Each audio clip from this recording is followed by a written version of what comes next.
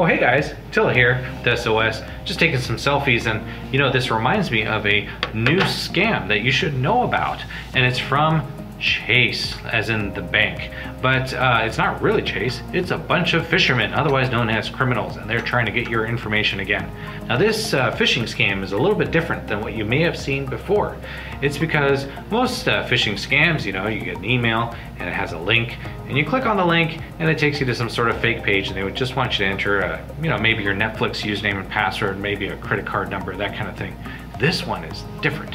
And it's because they want you not only to enter in a credit card number, but they want you to, or a username and password, but they want you to send a picture of yourself, a selfie, and even a copy of your driver's license to be able to get back in. Pretty scary, right?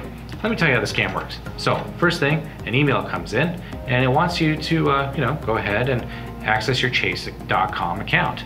Now that's not good. So if you click on that link, it's going to take you to obviously a compromised website where it looks very convincing, as you can see, and it's going to ask you for a username and password, and of course you enter it in, and because it's fake, it's not going to know it's the real thing. It's going to say, hey, we have a problem accessing your account, please upload a selfie picture and perhaps a copy of your driver's license, and then we'll let you back in. And of course, that's when the criminals harvest your information and then use it for nefarious purposes. Now, you're probably wondering, what possible reason could they want your driver's license or photo ID? What could they possibly use this for? Now, scammers use this for pretty scary stuff, and it really comes down to some legitimate organizations do need a photo ID in order to open an account with them.